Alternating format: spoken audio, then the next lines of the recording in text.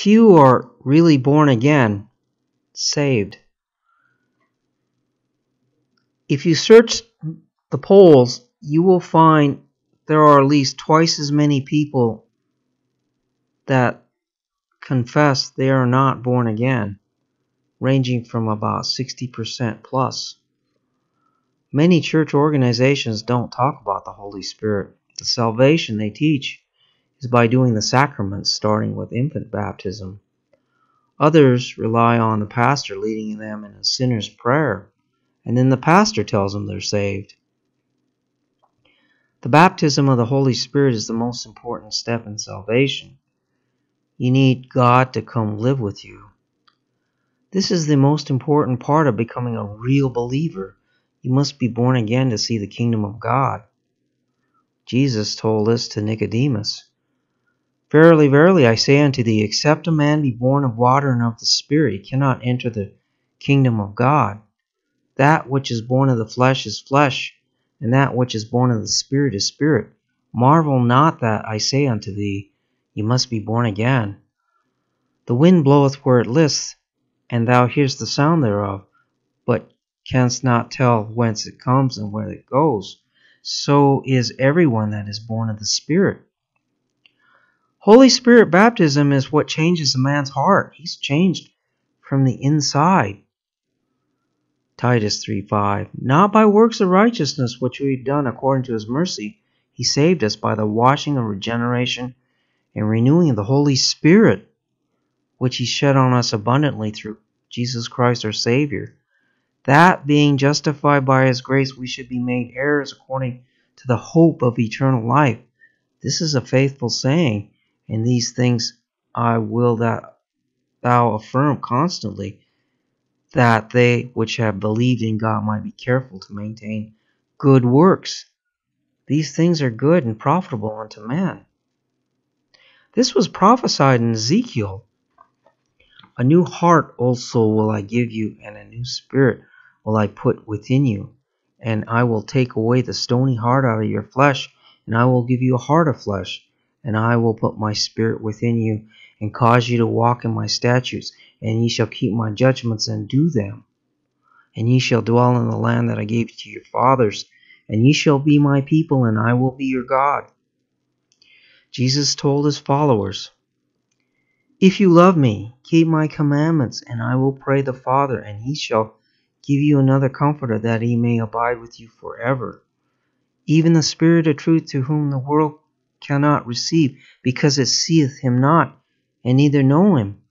But ye know him, for he dwell with you, and shall be in you. I will not leave you comfortless. I will come to you. But the Comforter, which is the Holy Ghost, whom the Father will send in my name, he shall teach you all things, and bring all things to your remembrance, whatsoever I have said unto you. Acts 5:32. The Spirit is given to those who obey him, his followers, his sheep. John 10:27-28. For his sheep hear his voice, and they follow him, and he gives them eternal life. And those who continue in his word. John 8:31. Many don't want to follow him. They don't want to serve God. They don't want to do his will for their lives. They don't want to practice righteousness. They don't want to repent, but to stay in sin. And God understands this and won't force obedience on them. But he sends a servant out to invite them to the wedding banquet so they can be saved. You see, everyone has free will and responsibility to choose between life and death, heaven or hell. But if they are willing to turn from sin and live as an obedient child of God, if they want God, he'll be right there to receive you and give you his Spirit. John 12:32. Jesus says, and I, if I be lifted up from earth, will draw all men unto me. 2 Peter 3:9. For he is long-suffering and wants no one to perish, but all to come to repentance. It's the Holy Spirit that confirms to someone they're a child of God. The Spirit itself bear witness with our spirit that we are children of God.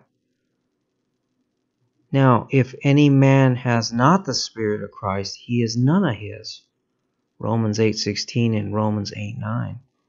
To be a child of God, you have to have the baptism of the Holy Spirit. This is lacking in most congregations. Few are born again. These people know it. They feel empty inside. They continue in a secular, sinful lifestyle.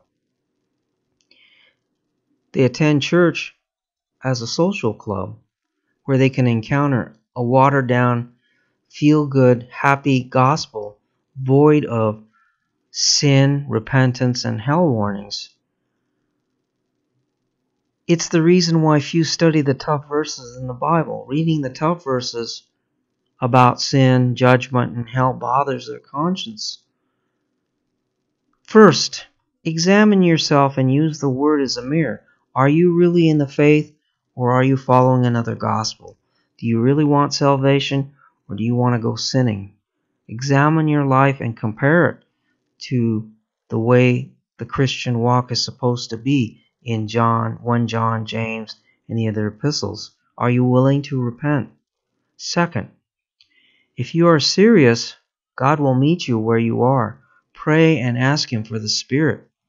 Third, this is a supernatural experience. If you need more guidance, ask someone who really is born again about their experience and their changed life. The fruitless thing to do is ask somebody else to pray for you.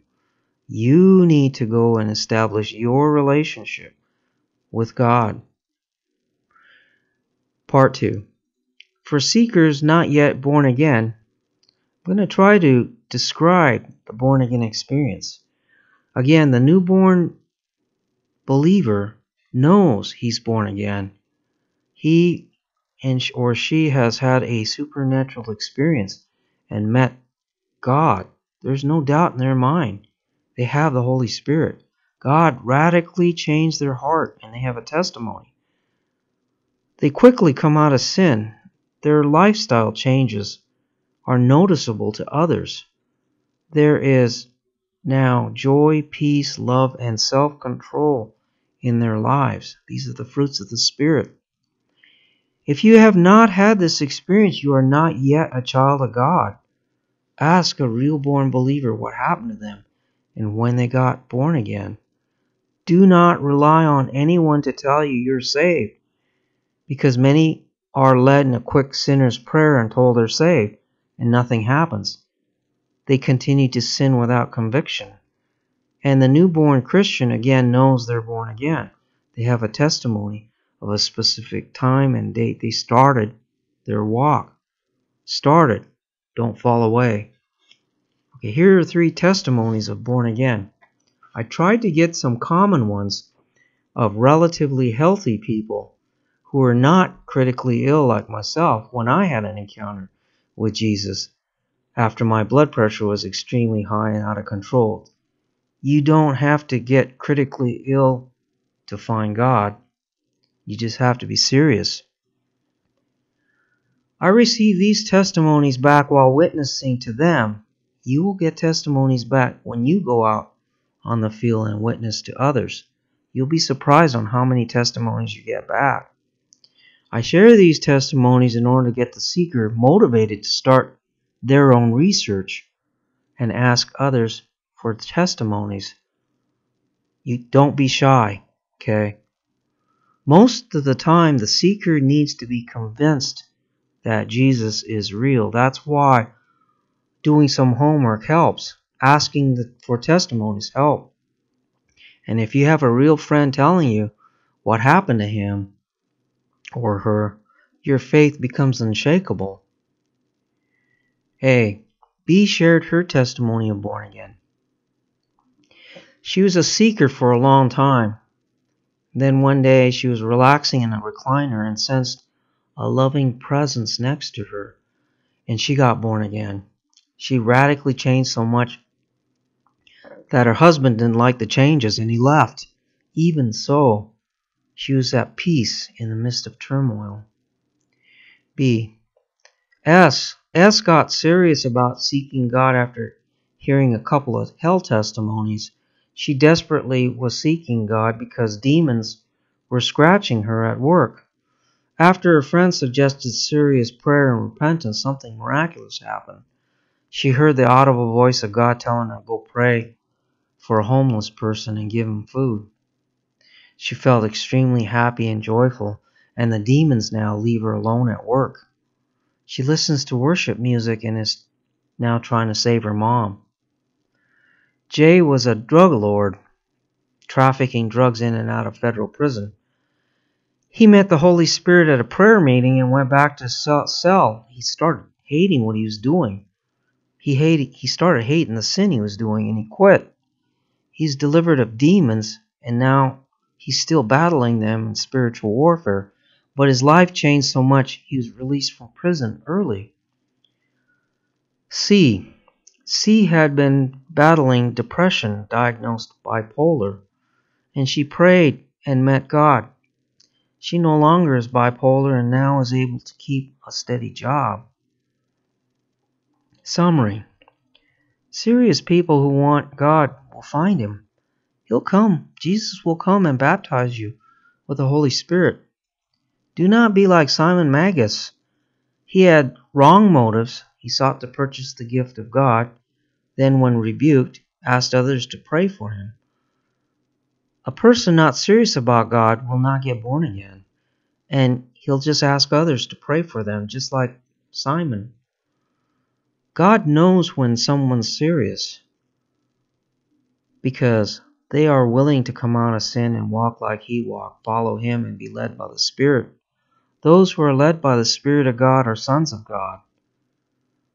And if you're in a church that doesn't teach the baptism of the Holy Spirit, you just have empty religion.